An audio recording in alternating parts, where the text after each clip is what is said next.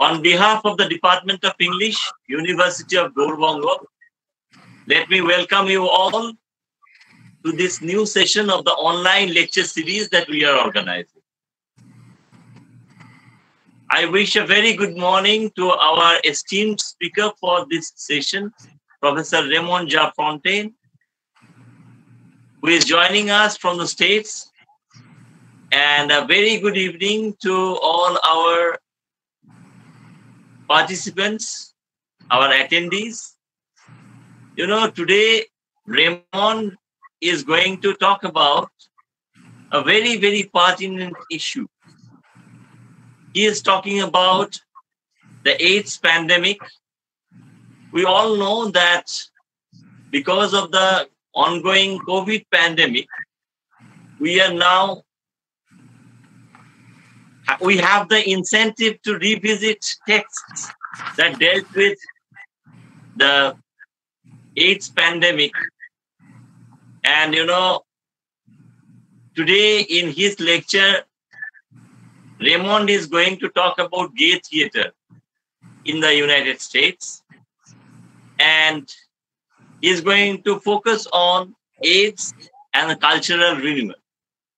We all know that AIDS is a very serious disease, even though today we can live with AIDS, we can cope with AIDS because of the triple cocktail. The ramifications of AIDS on society and on individuals was really very, very serious and life-changing. So today, Raymond is going to refer to 5 playwrights and 6 texts. In the main, he is going to talk about Angels in America, Love, Valor, and Compassion, Love, Valor, Compassion, Mothers and Sons, and The Inheritance. But he may also refer in the passing to The Normal Heart and Baltimore Waltz. We are really eager to listen to Raymond-Jean Frontain, one of our old friends. So without further ado, let me now request Professor Raymond-Jean Frontain to address us. Over to you, Raymond. Thank you. Thank you. Good evening. And I had sent Professor Bhattacharya a handout, a bibliography, which I hope you were able to disseminate, since I don't have a blackboard to write names on. I was hoping that that would help you with American playwrights who may not be familiar to you. Okay. 5 years ago, I was seated next to the playwright, Terence McNally, on stage, following a regional performance of his play, Corpus Christi. And during the talkback with the audience, a young woman, the very first question was, Mr. McNally, you talk about AIDS. What is that? I've heard it, I've heard about it, but I don't know what it is. McNally looked at me confused because he could not imagine anyone did not know what AIDS was. And I had to tell him all of the students in the audience were born after 1995, when the triple cocktail made AIDS a manageable condition. And so whereas men of my generation had to deal on a daily basis with the trauma of AIDS for over 15 years, the students that I am now teaching have absolutely no idea of what the historical and the social and the psychological and the cultural backgrounds are. It was, for those of you who are, and I can tell by the faces that are appearing on my computer screen, some of you seem significantly younger than I am. So let me remind you, in the United States, on July 3rd, 1981, a one-column article appeared deep inside the New York Times, the headline for which was 41 gay men suffer from an unusual form of cancer. And scientists had no idea what to think about this. The men were all in their 20s and 30s, yet they were being diagnosed with Kaposi sarcoma, a form of cancer that previously had only occurred in elderly men in the Eastern Mediterranean, largely Greek, Turkish, Israeli. And medical specialists could not figure out why was this cancer appearing now in New York City, San Francisco, and Los Angeles. Those were the three cities where it was first observed.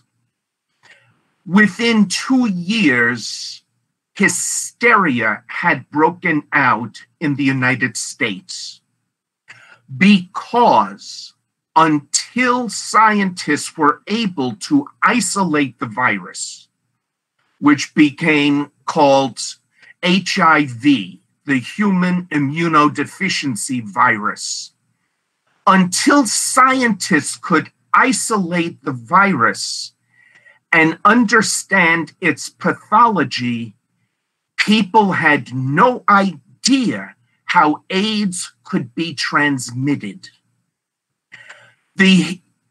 Some of the social changes that we associate with the AIDS pandemic in the early 1980s are simple things like in public restrooms, they started putting out light paper toilet seat covers so that if you were using a public toilet, you could cover the seat for fear that you might catch AIDS from a toilet seat.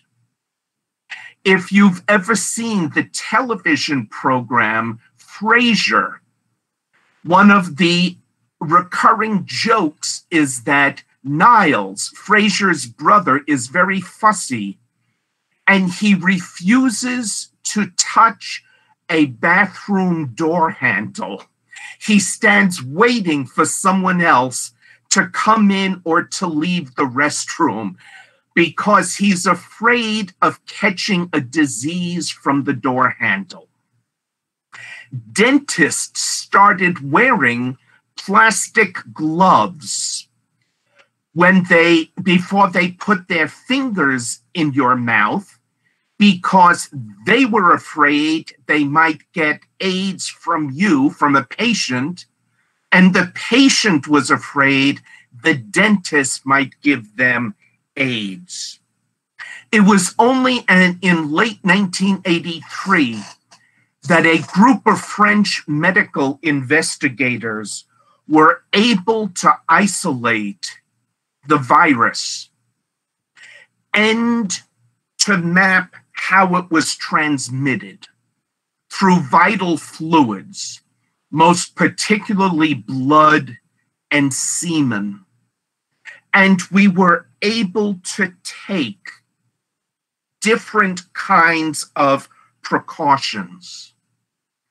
In the United States and Western Europe, because the gay community became the primary host community for the virus, people began distinguishing between innocent victims, and they never said that gays were guilty or deserving victims. But the thought was, if a 12-year-old boy who was hemophiliac and is infected through blood clotting therapy that he must take, or an 80-year-old woman gets AIDS through a blood transfusion when she undergoes hip replacement surgery, the thought was that they were innocent victims and gays were guilty victims because they were contracting it through sexual intercourse. If you're interested in the hysteria and the horrible fear and anxiety that surrounded AIDS in the early years of the epidemic, the first book on my bibliography by Randy Shilts and the band Played On is a riveting historical chronology, day by day, week by week, of how the pandemic expanded in the United States and Europe. Now, why were gays the primary host community in the US, whereas in Africa, AIDS was disseminated largely through heterosexual contact, not homosexual contact? And it's quite simply because in 1969, with what we call the Stonewall Revolution, there was a determination among gay men and lesbians who had been forced to disguise their sexual orientation for so many years in order to escape social ostracism. Following Stonewall, there was a new determination to be as open and as free as possible. The fact that it was between 1969 and 1981, just a 12-year period, for AIDS to take root in the gay community and to explode into a pandemic, tells us how effective that sexual revolution was in the Western world. Before 1969, if you look at how homosexuality is represented on stage, it is always as a secret or as a problem. If you look at plays like Arthur Miller's All My Sons, or Robert Anderson's Tea and Sympathy, or Tennessee Williams's Cat on a Hot Tin Roof, the question surrounds one of the key male characters. Is he gay or isn't he? And in all three instances, by the end of the play, the audience is assured he's not gay, he's just confused. Tennessee Williams was forced to change the ending of Cat on a Hot Tin Roof from a very ambivalent one, will Brick and Maggie reconcile or won't they, to a much more positive one, where Brick invites Maggie to go up to the bedroom with him, assuring audiences that there is no question that Brick is heterosexual, not homosexual. Likewise, in Robert Anderson's Tea and Sympathy, which takes place at a boys' prep school, a sensitive, poetry-loving boy is taunted for being gay.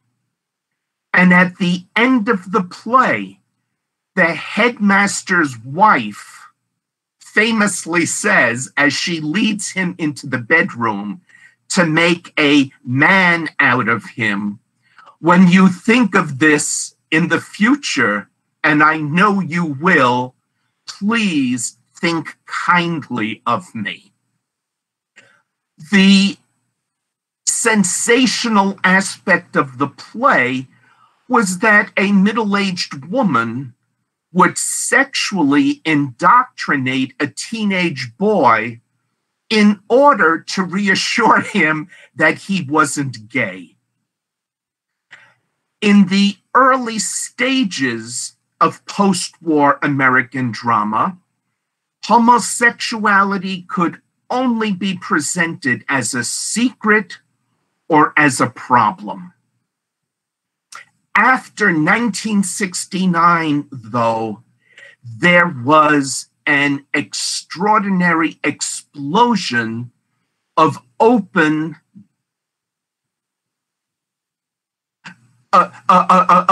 frank representations of gay men on stage.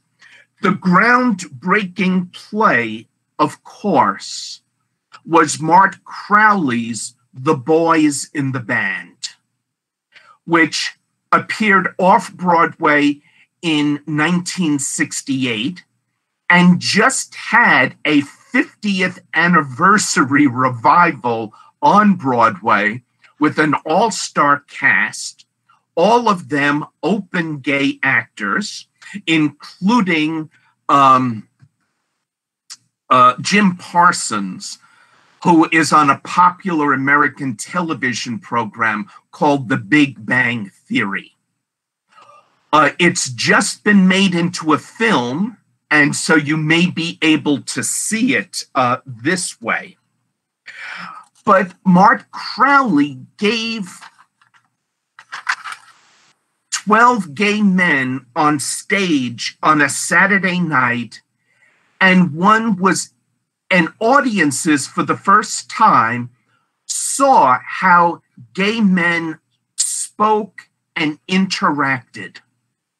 The fact that they all appear straight at work and in their larger social lives continued the theme of keeping homosexuality a secret.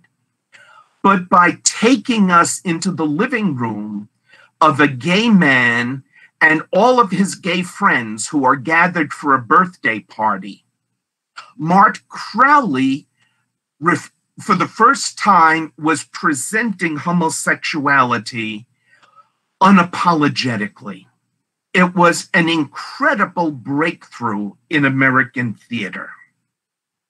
That, only 12 years later, the AIDS epidemic should break out and things would change so dramatically, is what we're talking about this evening. It is difficult at this distance to understand the impact, the devastating impact that AIDS had on the gay community in the 1980s and 90s. David French, who has the last book in the first part of the bibliography, How to Survive a Plague, an epidemic, sorry, I don't have it in front of me.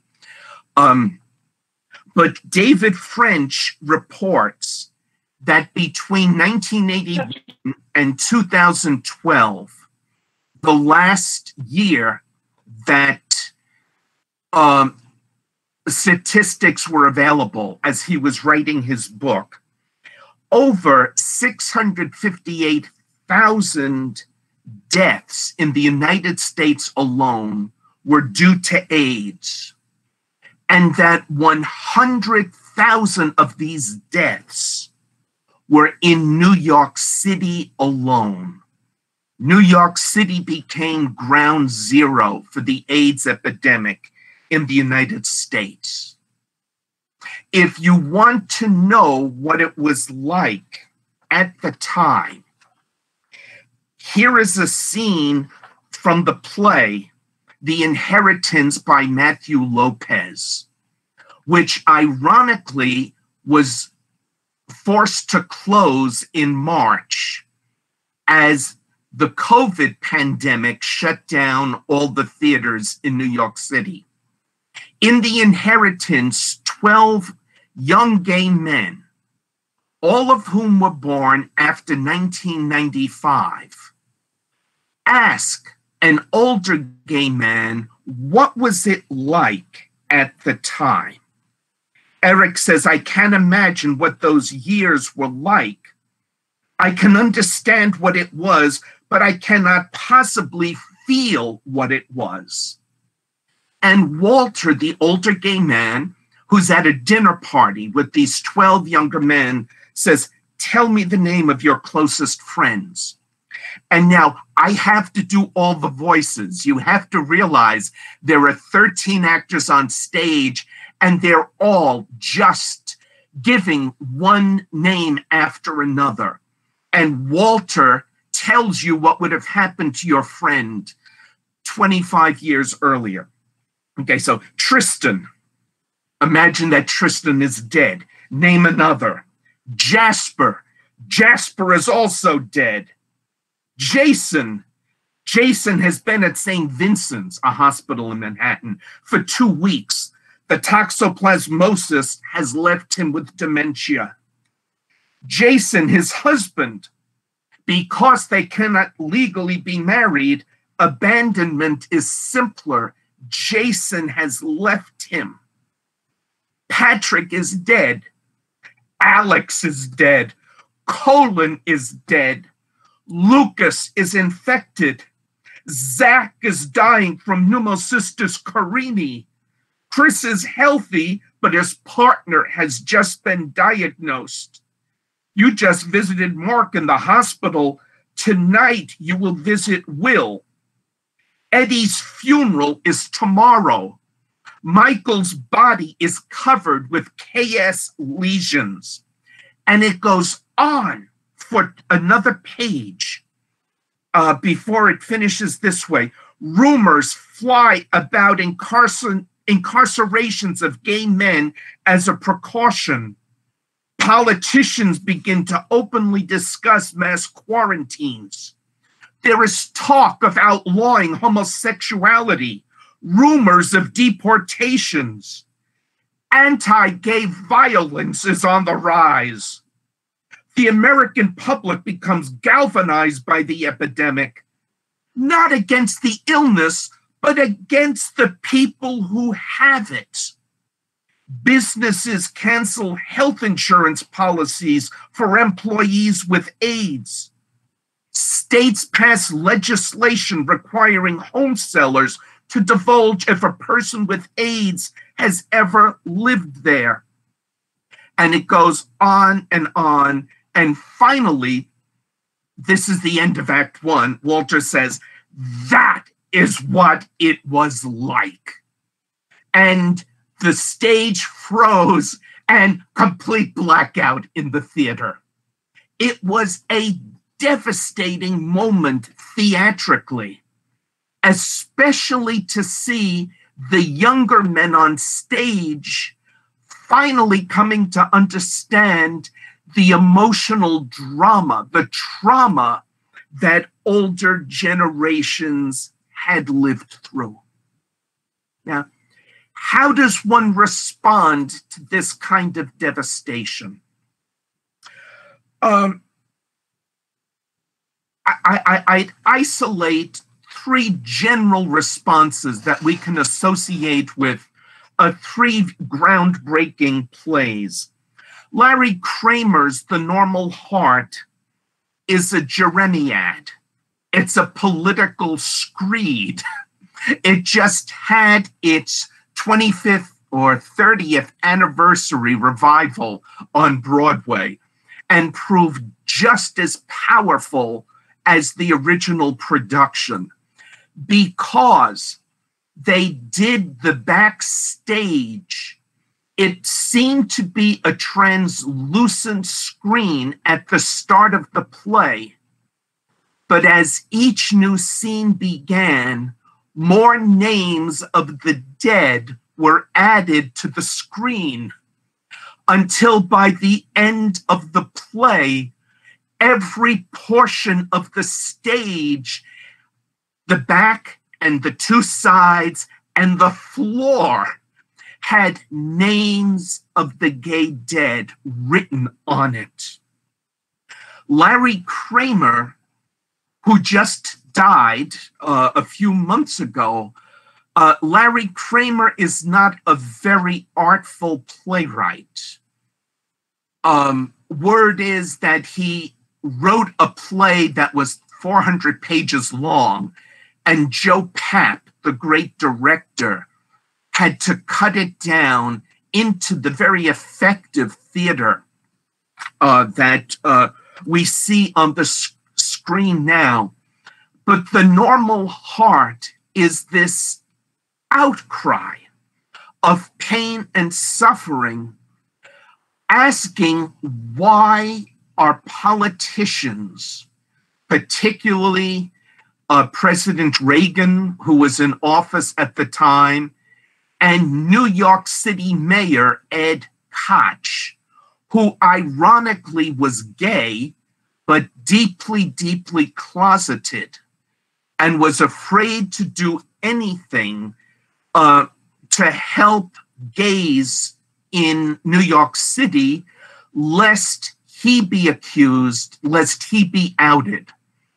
Likewise, with President Reagan, the thought was that his youngest son at the time was a ballet dancer.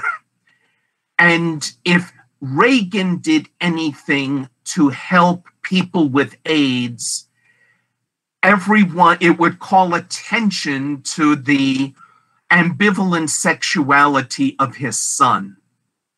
And so Reagan allowed the AIDS epidemic to rage unchecked for 8 years, much as Donald Trump is allowing the COVID pandemic to rage unchecked in the United States today. A second response we can associate with Tony Kushner, whose Angels in America became a metaphysical meditation. It's the most important American play since Edward Albee's The Zeus Story, or maybe even Tennessee Williams' A Streetcar Named Desire. Angels in America is a meditation on how civilization progresses through pain and suffering. You have all of these subplots of the Jewish immigrants from Eastern Europe who escaped the shtetls and the pogroms by coming to the United States and settling in Brooklyn and the Bronx. You have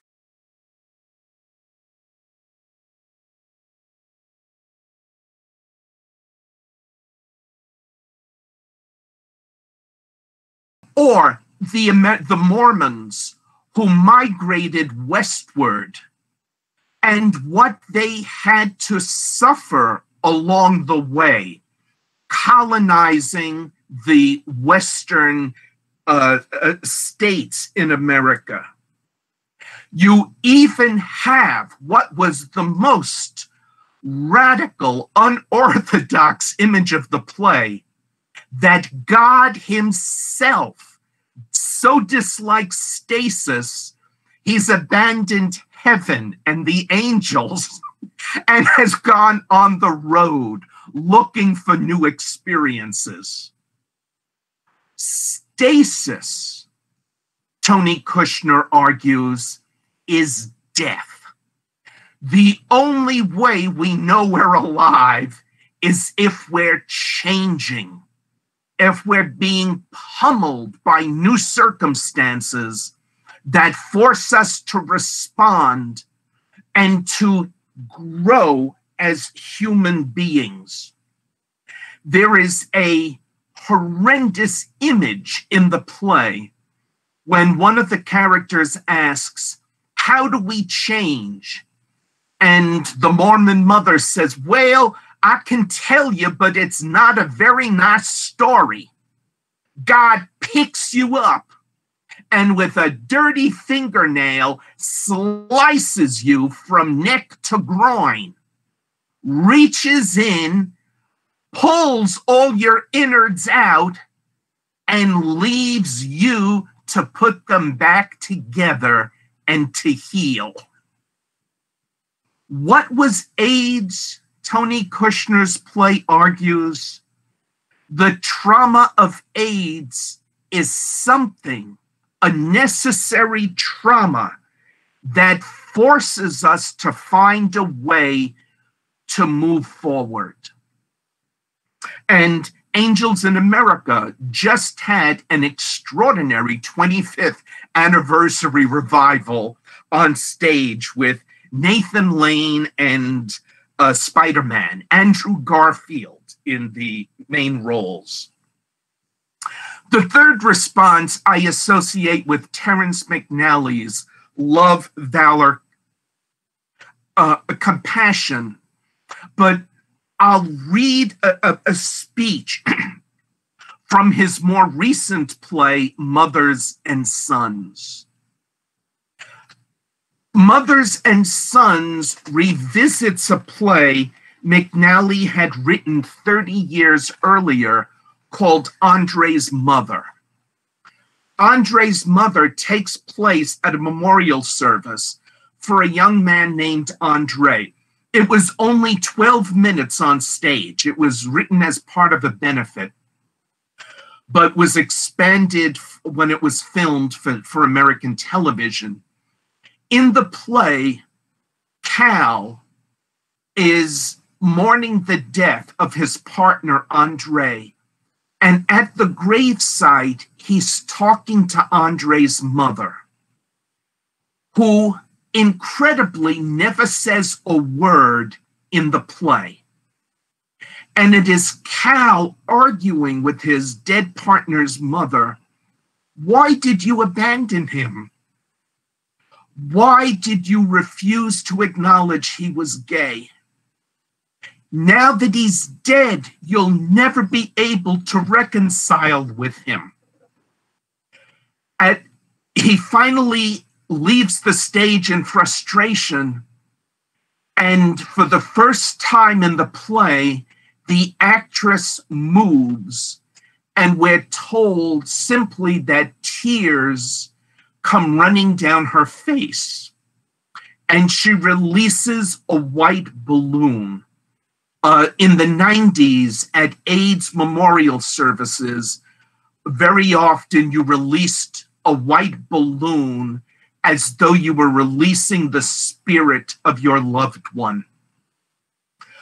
Well, when the play was done in the late 80s, it was incredibly powerful. In 2015, McNally returned to the situation, and 25, 30 years later, Cal is now married to another gay man. They have a son through in vitro fertilization, and Andre's mother shows up unexpectedly one day, and they finally have it out. She wouldn't say anything in Andre's mother, but now she can't stop talking. Her anger. And she says, "I've come to see if you're dead. I wanted to know if you're the person who gave AIDS to Andre." And Cal says, "No, I don't know how Andre contracted AIDS, but I have always tested negative. And she loses her temper and says to him, didn't you want to know?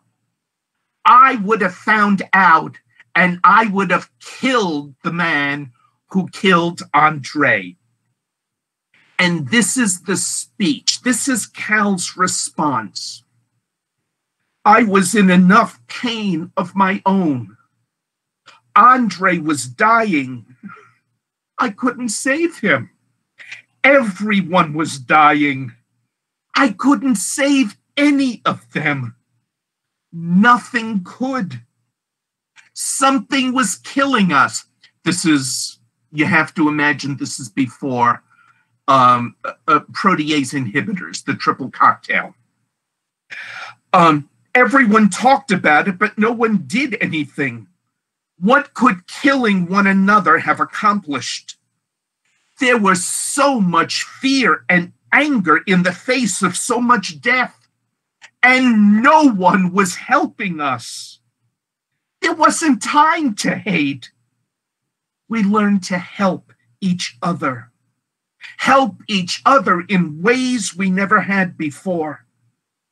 It was the first time I ever felt a part of something, a community. So thank you for that, I suppose. I wanted to kill the world when Andre was diagnosed, but I took care of him instead. I bathed him, I cleaned him up and told him I loved him, even when he was ashamed of what this disease had done to him. He wasn't very beautiful when he died, Mrs. Gerard. Our very own plague took care of that. Andre had slept with someone other than me, but I had to forgive him. He was one of the unlucky ones. And his mother said, well, it's your fault that you weren't faithful. And he says, we weren't allowed to take marriage vows. It wasn't even a possibility. Relationships like mine and Andre's weren't supposed to last. We didn't deserve the dignity of marriage. Maybe that's why AIDS happened. McNally, in a series of plays that culminated in Mothers and Sons, McNally insisted that instead of, like Larry Kramer, one rail against injustice and demand equal rights, one simply treat everyone one knows with love, with valor, and with compassion. The key words in the title of his most famous AIDS play. What has interested me the past 30 years, what has long interested me, is the fact that out of this horrendous devastation and loss, gay theater should have reinvented itself. AIDS, as Kushner says, demanded change. And theater proved the most valuable medium to explore, to advocate, to witness that change. Kushner's Angels in America reinvented American theater and the way we tell stories. 25 years later, the recent revival on Broadway showed that Kushner's dramaturgy, his mixing of the fantastic with the deeply realistic, his allowing two actions to take place on stage at once, commenting upon the one commenting on the other. His dramaturgy is as explosive today as it was in the early 90s. William Finn's falsetto, which likewise just enjoyed a 20th anniversary revival, gave us a musical comedy about loss, climaxing with the death of the one partner in a hospital room as the two lovers sing, "What Would I Do If I Hadn't Met You?" which has the most soaring vocal line in American musical theater, as these two voices combine, sing above and underneath one another, enacting the power of male love.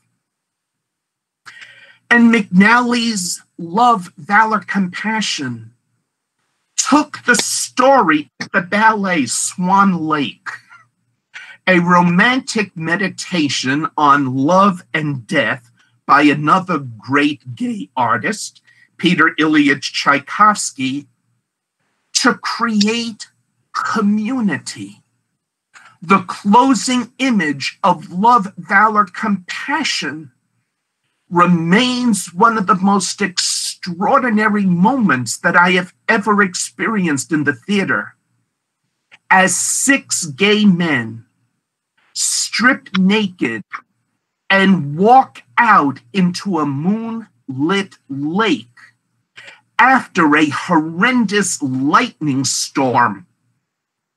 They join hands as they walk into the lake, and the stage they had created the lake on stage, and they moved around a bend and disappeared from sight. And it was McNally's way of saying, this is how we escort one another through death into the unknown. We do it as a community with love, valor, compassion. We hold hands and reinforce one another. Matthew Lopez's The Inheritance, which has all of these plays have been filmed. You can find them on video, except for The Inheritance, which, as I say, just closed on Broadway 6 months ago, asked, how do gay men learn from one another to tell their story? By bringing on stage the long-dead novelist E.M. Forster. And they argue with him why he could not publish the novel Morris in his lifetime. But what they have to learn from his novel Howard's End. The Inheritance is a gay rewriting of Howard's End. And Act 1 finishes with this, it's just brilliant dramaturgy, as the lead character finally gets to visit the country house that is, it gives its name to the title of Forster's novel. He's alone on stage, and suddenly all of the ghosts of the gay dead who died in this house walk up through the audience and silently form a circle around him. It was one of those few moments when suddenly, in the theater, when suddenly the stage goes dark and the audience could not applaud.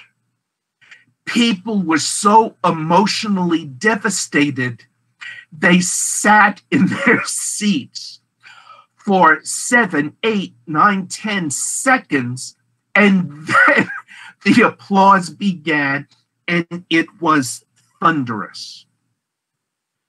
This is how culture works, making for us moments of renewal out of our most heartbreaking loss, reinventing itself generically to meet new, pressing demands.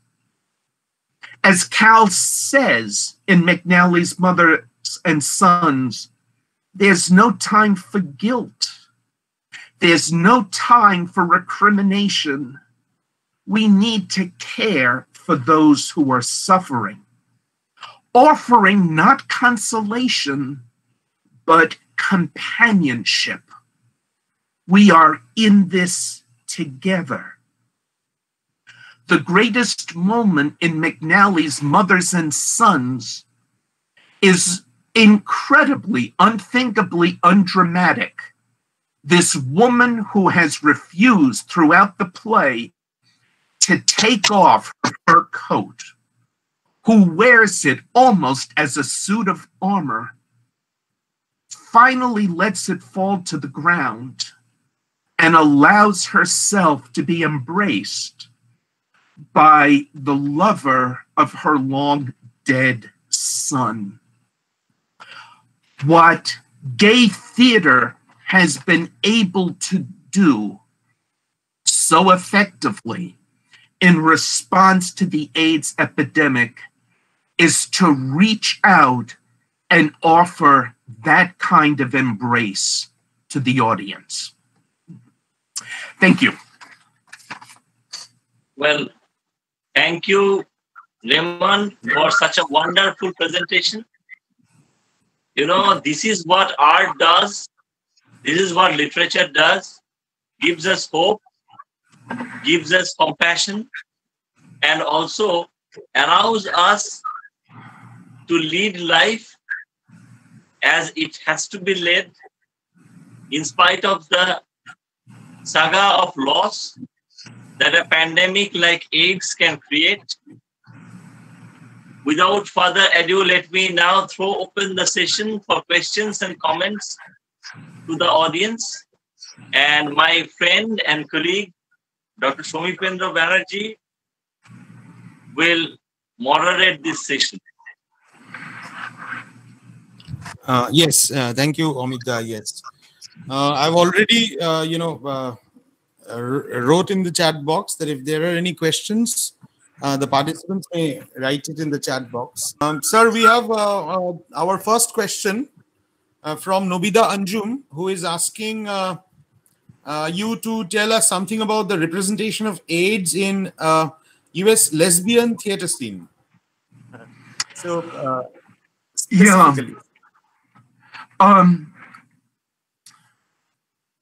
The only playwright I can mention offhand is Paula Vogel, a very important feminist playwright who, as Omid Bhattacharya mentioned, is the author of The Baltimore Waltz.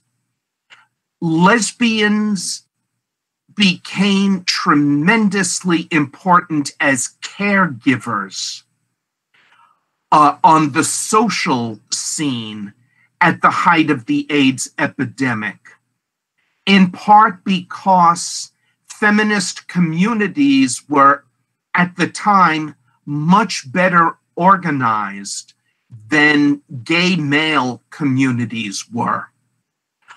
But in terms of theater, Vogel is the only playwright I can think of offhand, and she was inspired to write by the death of her brother, who was gay and who died of AIDS-related causes. Do you have other playwrights in mind?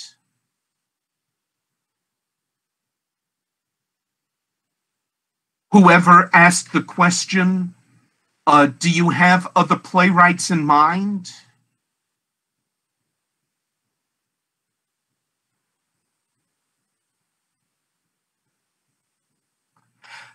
Oh, I see. Yeah. I see. No, sir. Sorry, I'm just learning to figure out what's happening on my screen since this is the first time I've used this forum. No, I mean, I would can't offer you any other suggestions. No, I would. I mean, from the experience in India, what I would like to, I don't know if this is right, but the work in as such, the LGBT theater is slowly gaining ground, but in terms of research and publication also, I mean, we have a long way to go actually. Yeah. Well, in the United States, lesbian theater is, I would say, a recognizable lesbian theater movement is probably only 25 to 30 years old, and in a way postdates the AIDS crisis. So that is why I would think that if one were to research the issue, I don't know that one would find many other lesbian playwrights addressing AIDS besides Vogel.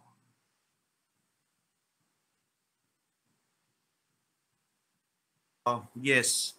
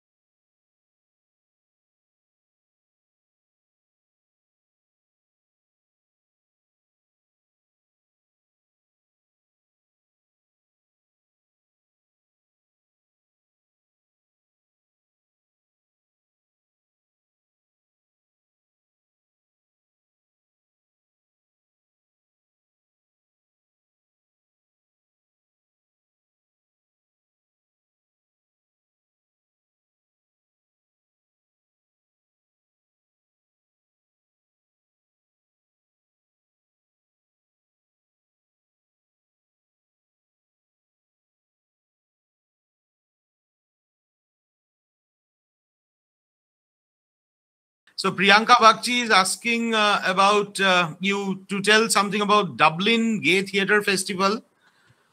And Shuprabhat Chatterjee has another question. Sir, do you think AIDS comes up as a site to burst open the myth of stable heteronormative family?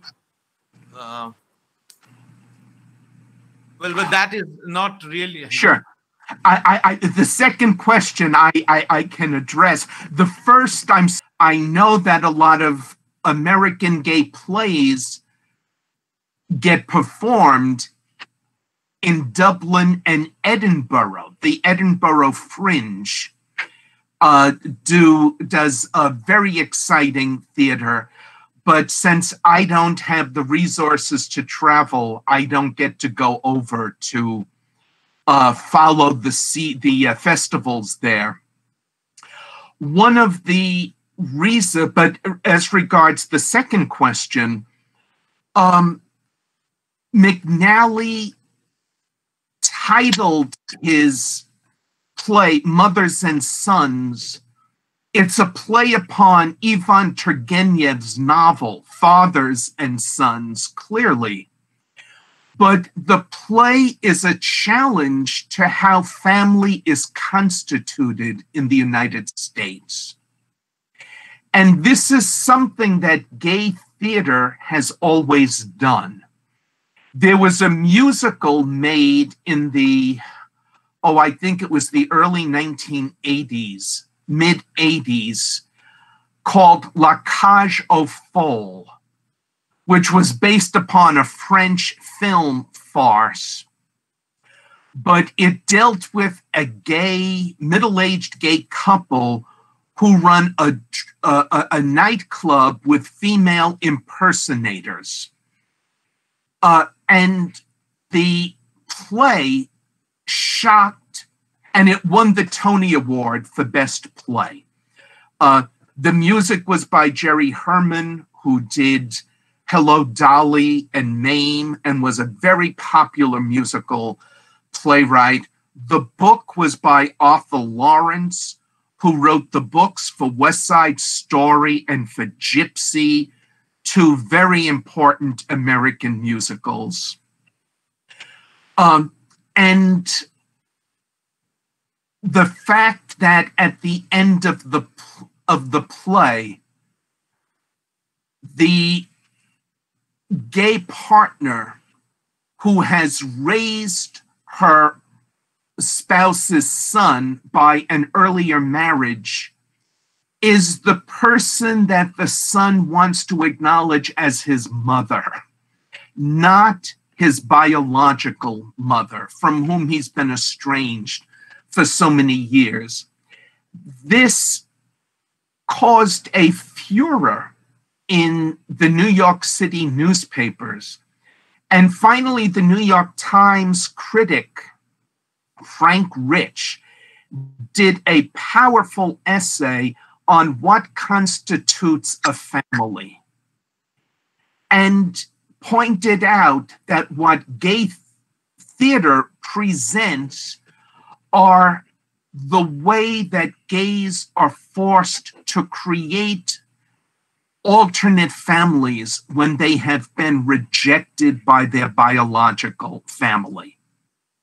One of my favorite plays by Terence McNally is titled Unusual Acts of Devotion, and it takes place in the 1960s on the roof of a brownstone apartment building in Lower Manhattan.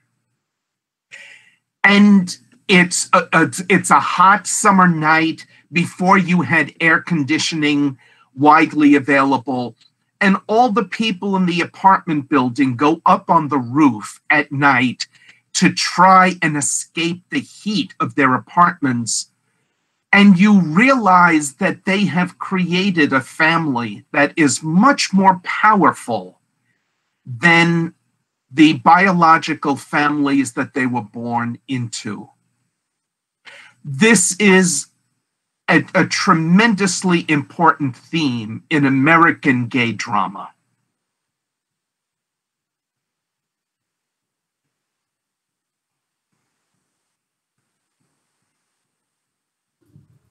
Yes. Another question has come up, sir. Thank you.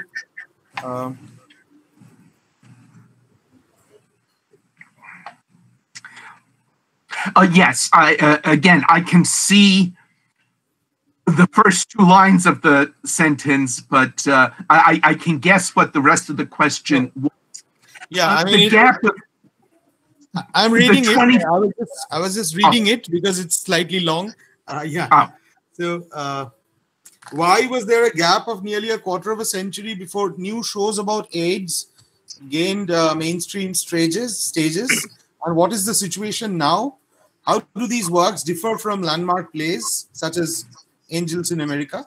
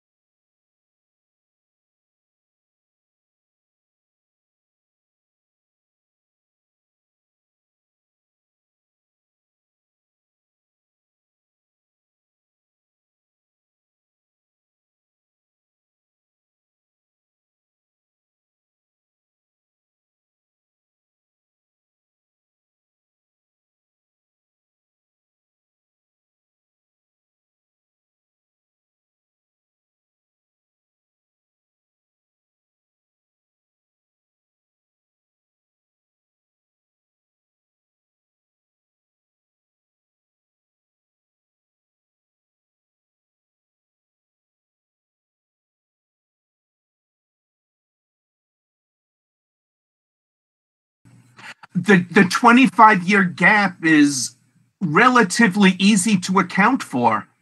After 1995, when AIDS became a manageable condition, it simply disappeared from public discourse in the United States.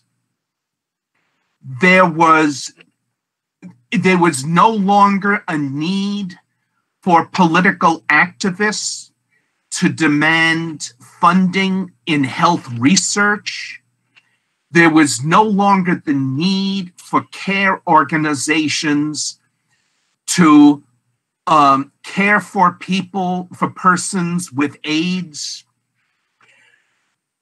And once that urgency passed, plus I think that playwrights of my generation were simply so exhausted by the work they had done so brilliantly and in such short order that they felt there was nothing left to write. What you see happening in the late 1990s in American gay theater, a new issue arises, and that is marriage equality. And you start getting plays like McNally's Some Men in 2007, which takes place, is framed by a gay wedding. And this becomes a much more pertinent and pressing social issue. And gay plays will take this on. And once the United States Supreme Court, 3 or 4 years ago, declared marriage equality the law of the land in the United States, plays about gay marriage are no longer being written, simply because the issue has been resolved.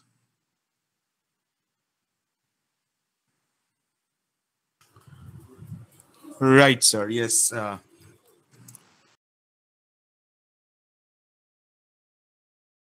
that moment, another comes from Onik Dash, who is asking, sir, how un-American it was for American gay playwrights before the Stonewall era to come out of their closet, and were the plays censored in the Broadway by any public body as such?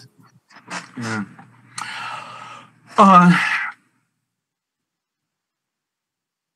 No American playwright came out as gay before Stonewall.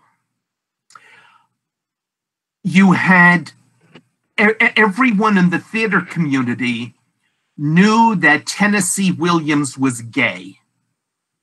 That was not a question.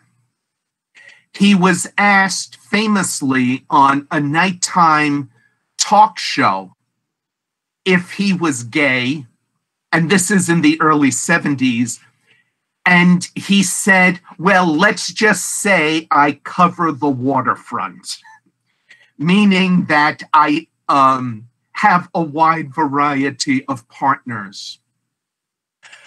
But when you look at someone like Edward Albee, who, again, everyone knew was gay, but who did not write a gay character until Three Tall Women, his Pulitzer Prize-winning play, Three Tall Women, in, I think that's 1993 or 94.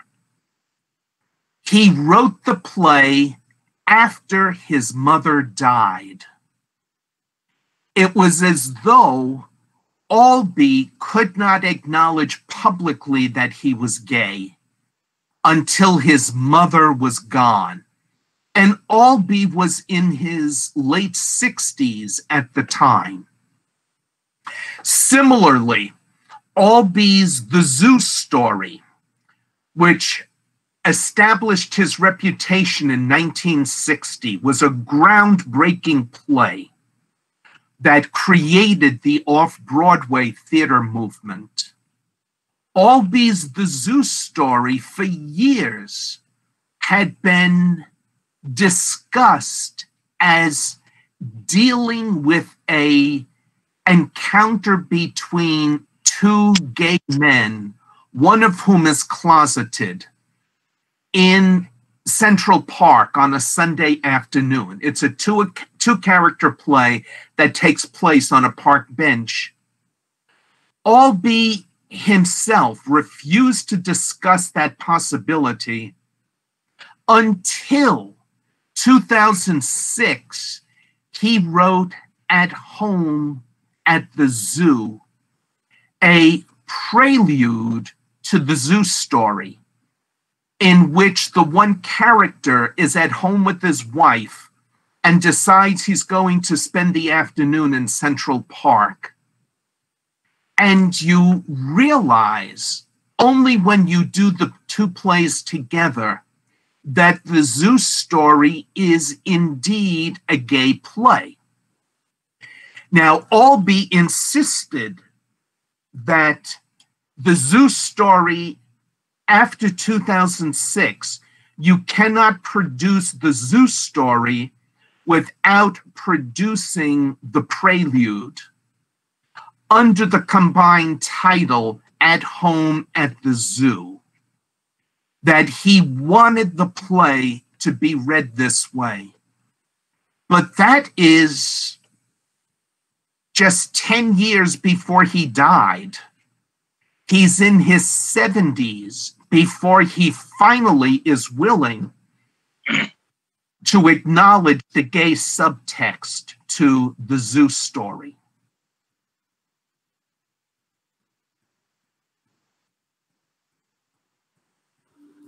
Yes, sir.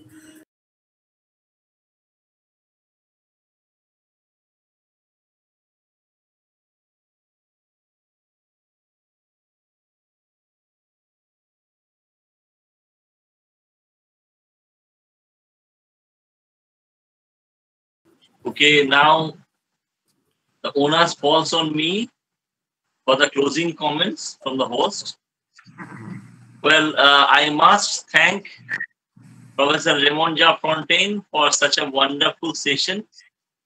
He has not only raised very pertinent issues in his discussion of the gay US gay theater, and he has also very patiently answered the questions that have been raised by our audience.